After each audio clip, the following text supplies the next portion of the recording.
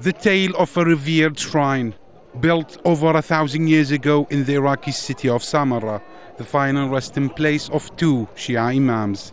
When its golden dome was bombed and destroyed in 2006, it led to an almost all-out civil war. Rebuilding it, though, is a different story. Over 100 Iraqi workers from different sects have come together to rebuild the same shrine that almost divided them. Sunni Shias, Arab and Kurds, all united. Yaqub, a Sunni from Sammara, works here as a goldsmith.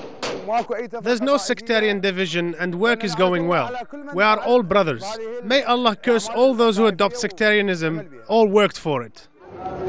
Ali came all the way from southern Iraq. He says all Iraqis were hurt. When the bombing happened, people stood together. We won't let the terrorists divide us. At lunch, everyone sits together. They say this is a mini Iraq. Iraqis live in harmony. Each person at this table is from a different province. This man in front of me is from Sammara. This man on my right is from Diyala, and I'm from Diwaniyeh. The government has terminated a contract for a Turkish company, saying it breached its terms. Instead, it relied on Iraqi hands. The project's chief engineer says work started on April 2008 and is on track. The dome is finished and we will start coating it with gold in less than a month's time. We expect to finish all the work within a year and a half or 2 years.